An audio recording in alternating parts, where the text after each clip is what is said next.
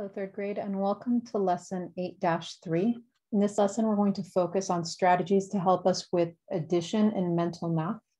Let's go ahead and watch our short video lesson and then get started with our notes and our guided practice.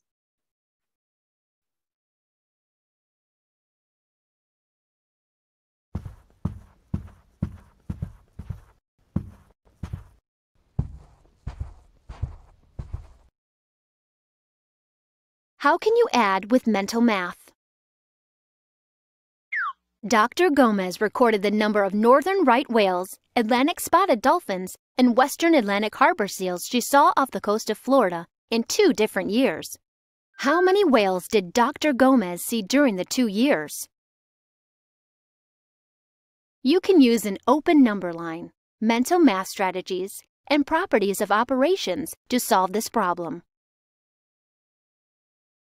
Find 325 plus 114. Use the adding on strategy. Start at 325. Break apart 114 into hundreds, tens, and ones. Add 100 to 325. What is 325 plus 100? Select your answer.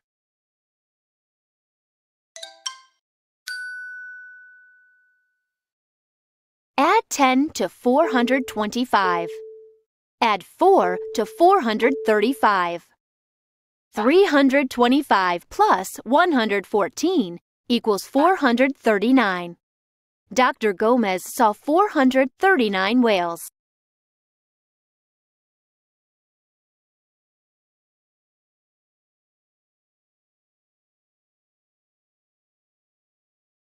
Find 325 plus 114 by breaking apart 114.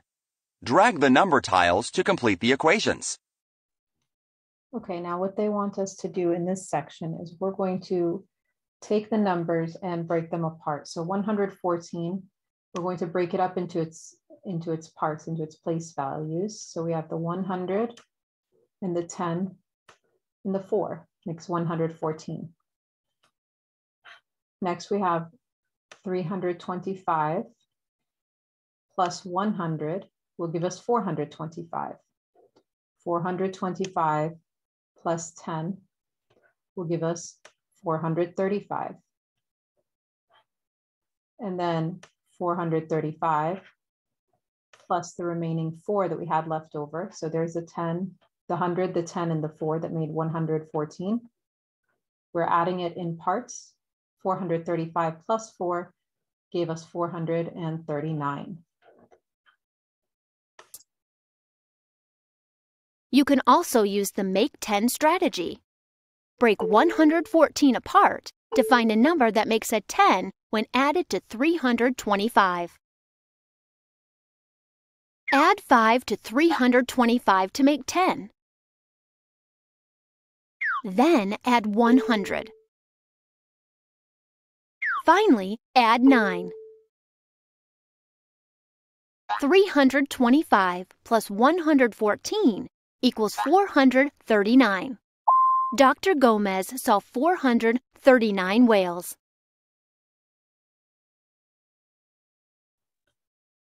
All right, now let's take a look at this strategy on our own quickly before we move into our notes and guided practice.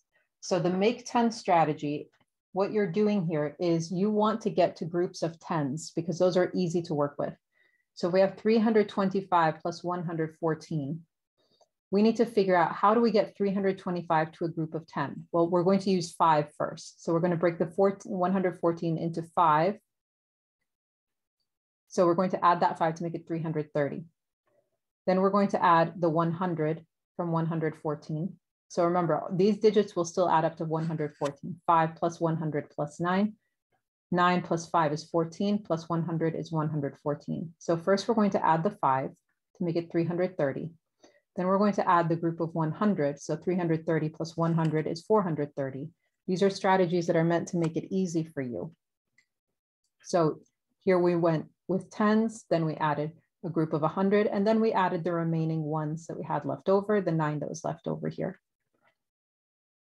All right, let's go ahead and hop into our notes and our guided practice together. Sorry, guys.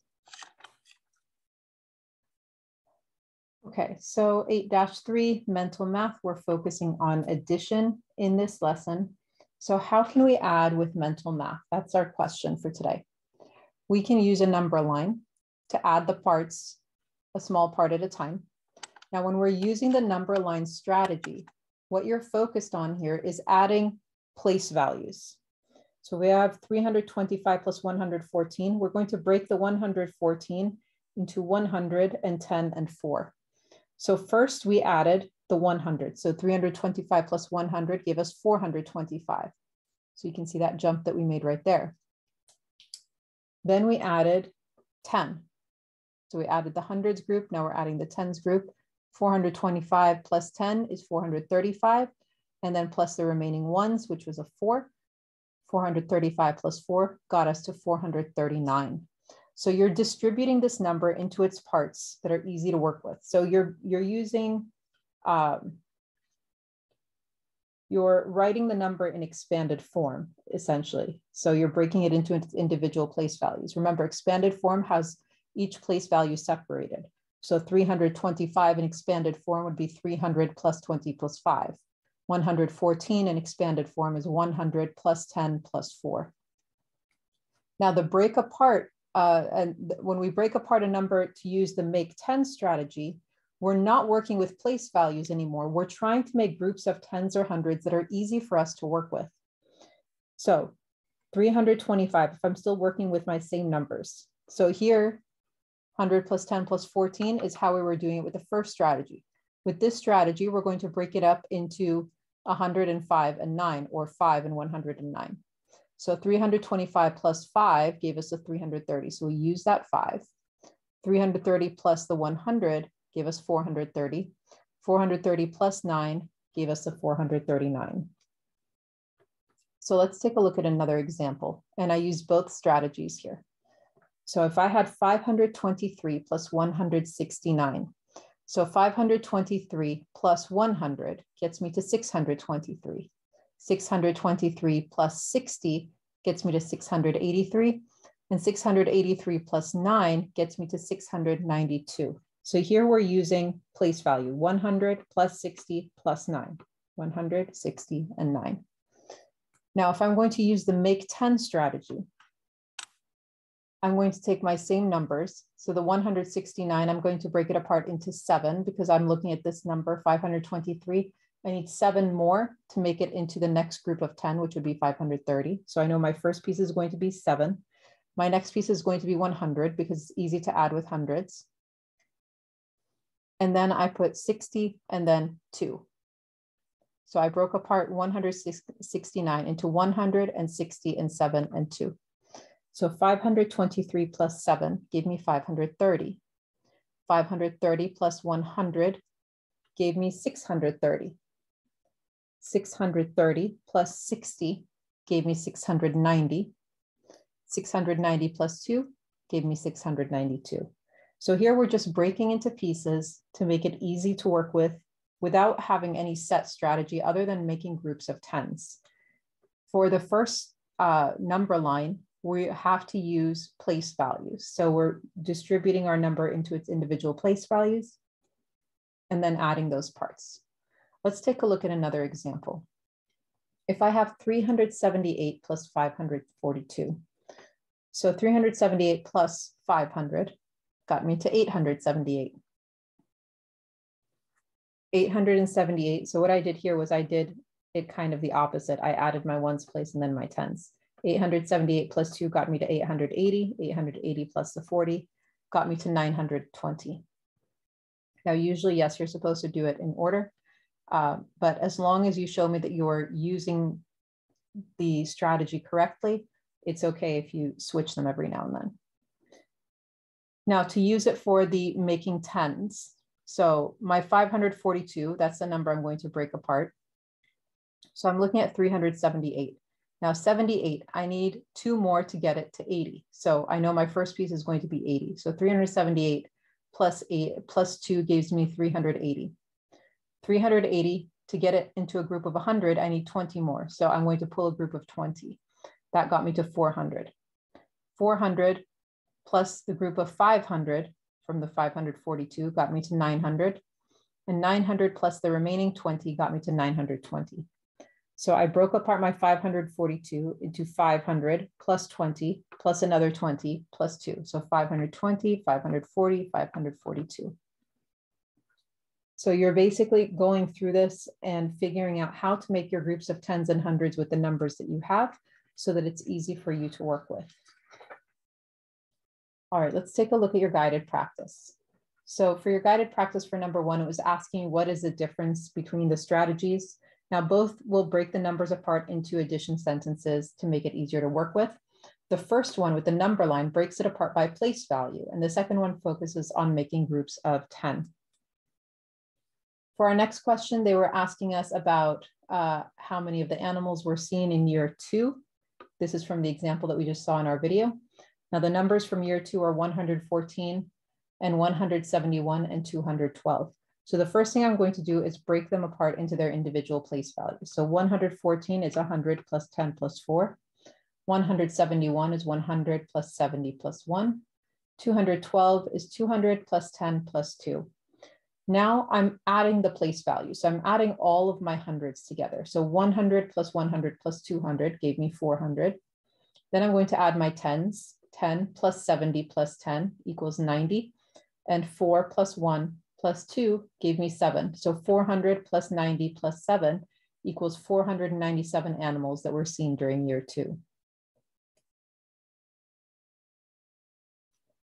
Now for the next one, they gave us this addition sentence and we had to break it apart to figure out making groups of 10 to figure out the answer. So 738 plus 126, I can see since I have 38 to get it up to the next group of 10, which is 40, I need to add 2 more. So I broke it up into 2 and then 24 and 100.